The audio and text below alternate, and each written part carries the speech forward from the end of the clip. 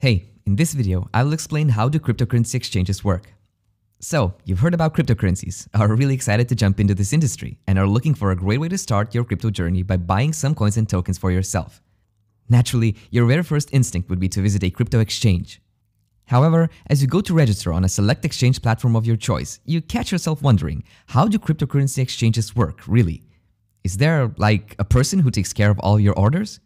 What about some additional features of exchanges, such as crypto storage and user data collection? Well, that's what we'll talk about today. First though, I'd like to welcome you to Crypto Finally Explained, the most crypto-friendly educational YouTube channel for actually learning crypto. Here, I finally explain crypto topics using simple animations, visual doodles, and real-life examples, so no matter if you're 5 or 75, you'll be able to understand it. In this video, we are going to talk about cryptocurrency exchanges and how they work. Specifically, I'll tell you about the history of crypto exchange platforms, how these exchanges store your crypto and facilitate trades, as well as a bit about the different types of exchanges that you might come across too. Let's get to it. To start things off, let's first look into what is a crypto exchange, as well as the general history of crypto exchanges, shall we? Don't worry, I won't bore you with the technical details, and we'll only focus on the bigger picture.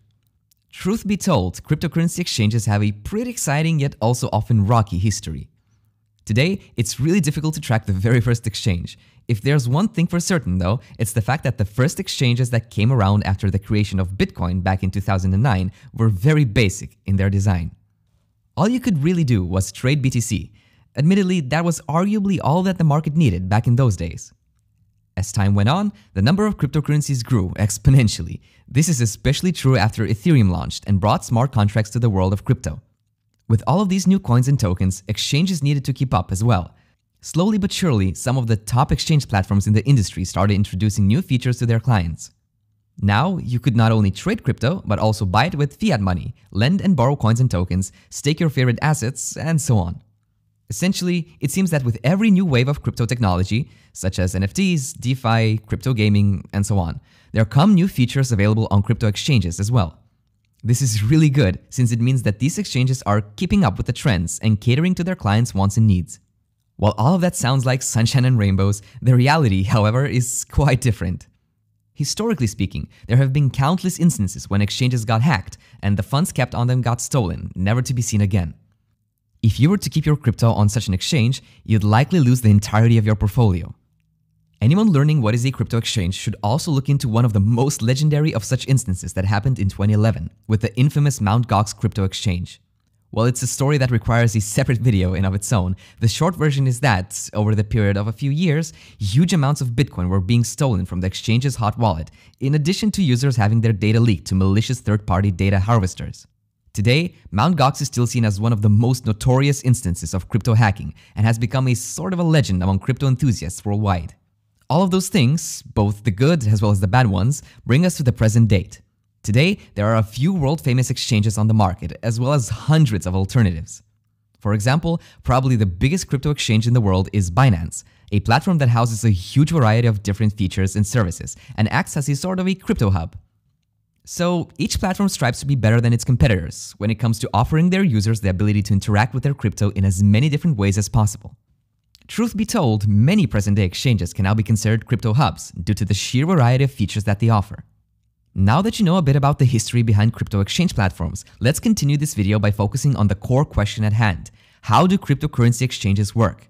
For this, I'll need you to use your imagination since we're going to go through a few examples. For starters, imagine that you're a newbie investor and are looking to buy your very first Bitcoin. You decide to go with a popular exchange platform such as the aforementioned Binance. The very first thing that you'll need to do is to register on the exchange and provide it with proof of your identity. In this regard, crypto exchanges act as any other financial institution. They need to identify you as a means to prevent any fraud, money laundering, and other shady activities that malicious people might think of doing. Once you pass all of the identification processes, you will now be permitted to buy your very first crypto. Since this is 2022 and not 2010, most exchanges, Binance included, will allow you to use fiat payment methods, such as a credit or a debit card. Think of it as if you were to go and purchase ice cream from a vendor at the beach. You choose which ice cream it is that you want, pay for it with an accepted payment method, perhaps the ice cream vendor only accepts cash, and that's it. You can enjoy your frozen treat. Buying crypto these days is really that simple. All that you need to do is pick the cryptocurrency that you like to buy, such as Bitcoin, add a payment method, and enter the amount of money that you wish to spend. In just a few seconds, your exchange account will be credited with your newly acquired BTC. Now, where does all of that Bitcoin go, you might ask? Well, this is a big part of understanding how do cryptocurrency exchanges work. The crypto exchange will create an account for you, specific to that cryptocurrency that you've bought. Your account will be distinguished by a public wallet address. Some people call it a public key. That's not entirely correct, but yeah, it still refers to the same thing in this context. So instead of having to go and create a wallet account for yourself, the exchange that you're using will create one for you.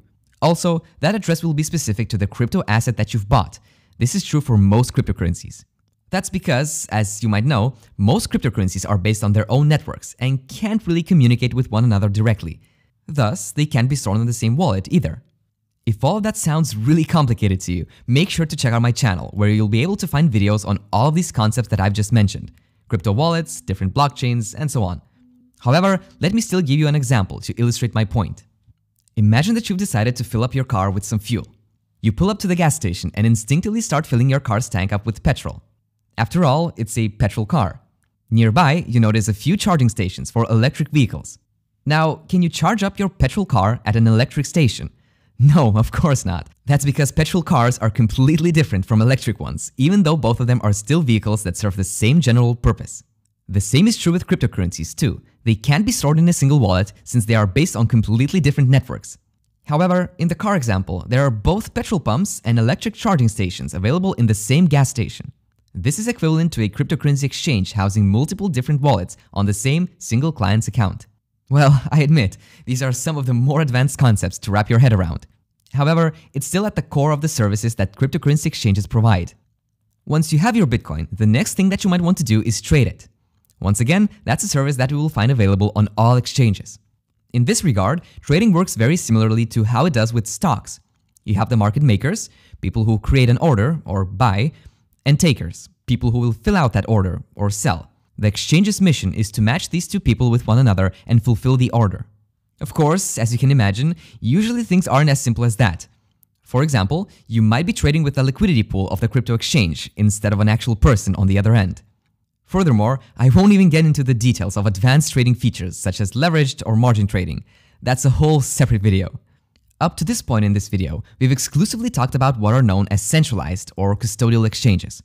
These are cryptocurrency exchange platforms that have a company behind them and that allow you to keep your crypto on their platforms.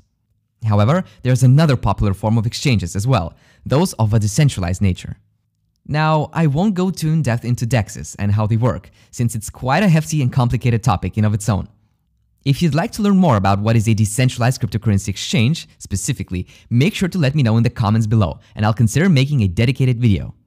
As far as this video is concerned though, you should know that DEXs offer peer-to-peer trading and don't hold any of your cryptocurrencies. Such exchanges preserve the anonymity and privacy of their users. However, they are also considered to be quite complicated, in addition to placing the entirety of the cryptocurrency management and wallet creation processes on you, the user. So, as you study what is a decentralized cryptocurrency exchange, just keep in mind that, if something were to go wrong, there would be no customer support to reach out to. That can be scary. While decentralized exchanges are really a cool concept, if you're just starting out, it's best to stick to the popular established platforms. With them creating a wallet for you and allowing you to store your crypto with them, it's a far more beginner-friendly approach. On top of that, the traditional buyer-seller matching available with centralized exchanges is much simpler to understand if you're just trying to figure out how do cryptocurrency exchanges work.